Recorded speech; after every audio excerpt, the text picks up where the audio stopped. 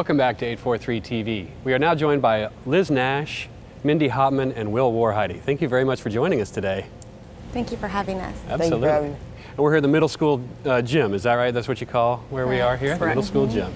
And Liz, you probably know this place pretty well. You're the lower and middle school athletic director here at Hilton Head Prep, is that right? I am. Can you tell us a little bit about the athletic program for the lower and middle school Yes, students? the middle school program encompasses what I think sets us apart from a lot of the other middle school programs, I would say, is that everybody participates. There are no cuts. So there's a place for everybody, regardless of your experience or not. So we have a number of teams. We had 4 basketball teams in this past winter. And four basketball teams. 4 basketball teams, yes. So we create a lot of opportunity. So it's a great place for our kids to learn a sport, really. And we also encourage our coaches to actually have them play, not just make the team, but actually get them in the games. Right. So it's a great opportunity for kids to learn a sport that maybe they never had exposure to. Absolutely, and be part of a team. Yep, be a part of a team. That's a big part of, you know, growing up, isn't it? Learning how to participate as a team member. Absolutely, Yeah. absolutely. I've heard something about an IM Prep Award. Can you tell us about what the IM Prep Award is? Yes, we're really proud of that. About 4 years ago, we came up with a thought that the biggest part of sports is character development. Yes. And so we came up with the IM Prep slogan. And what that is about twice during the sports season, a coach recognizes 2-3 kids on the team who really exemplify those things of being coachable, a good teammate, sportsmanship, things like that. Really has not as much to do with their athleticism, but who they are as a person. Kids are really, really proud of it. They wear it to school, and you can get it more than once. Hopefully you get it every season and you play all 3 sports during the season. And then we also have at the end of the year, a graduating 8th grader can be elected into the IM Prep Hall of Fame. Very cool. So it's all about character development. Absolutely, and I'm sitting next to an IM Prep Award winner. Will, you've won that award a couple of times, is that right? Yes, I have. I've won it 1 in 6th grade and 2 in 7th grade. Very cool, and you're an 8th grade student here now, Yes, right?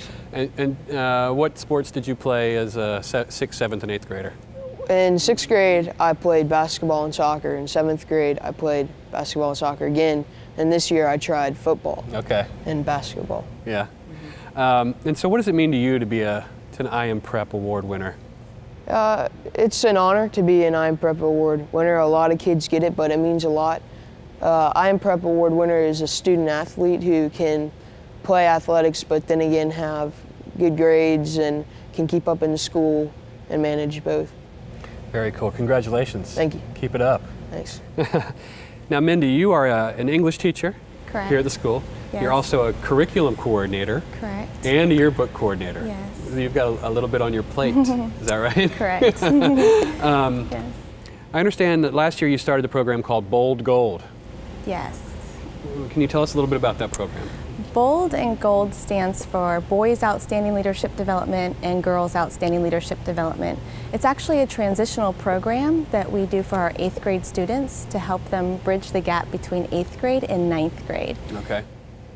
And that's a pretty big jump, isn't it? It is. You're kind of like a senior of the middle school and you're jumping back into the, as I see Will shaking his head, he's preparing to make that jump yourself. Yes, Will's been a part of the Bold and Gold experience, Okay. and we meet 3 times during the 8th grade year. The first time we really focus on teamwork and team bonding to bring the 8th grade class together. The second time we focus on service. So do you want to talk about the service project that we did? The last service project that we did for our last Bold and Gold is we made birthday boxes or Christmas boxes for the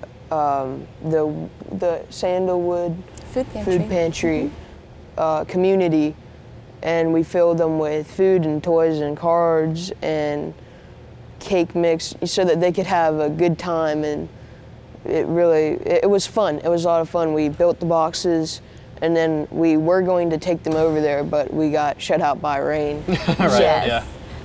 So giving back to the community.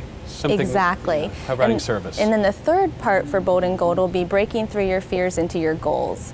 And we really encourage the students to remember who they are as they transition. We bring in guest speakers and we bring in our headmaster to speak to them, and so that they get to know they get to know the headmaster. They also get to know the really dig into who they are, and then they also get to know some upper school students. Right. So we involve a whole group of upper school students to help us with the Bold and Gold experience, and we play games and do a lot of bonding activities together. Absolutely. So we're talking a lot about some of the extracurricular opportunities available to students here at Hilton Head Preparatory School, and how important that is to developing a well-rounded student. Absolutely. I mean, and Liz, you've got to see this, you know, year after year, how much that can change a student's outlook and interaction with their other students, right? I mean, just participating in a team sport can go a long way. Absolutely. I think it's a huge part. It's a big altar for who you become as a person. Yeah.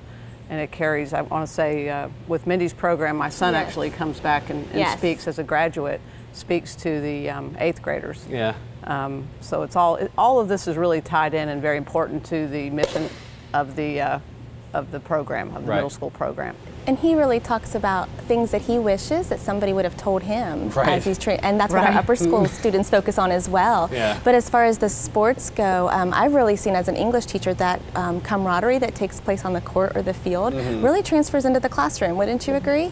It really transfers into the classroom because they become friends, they work well together, they're teammates, and that's also plays into the Gold experience. The Bold and Gold and the athletics, it all just brings you together. I mean, it's so special because at prep everybody plays, so everybody can be a part of the team, and then with the Bold and Gold, it's just it's such a force, you know. There's not one person at this school that I don't know their name or I'm not friends with. You know, it's special. Absolutely. Yes. That's fantastic stuff. Liz, Mindy, Will, thank you very much for joining us today. Our pleasure. Thank you. And thank you for watching 843 TV, where communities come to speak.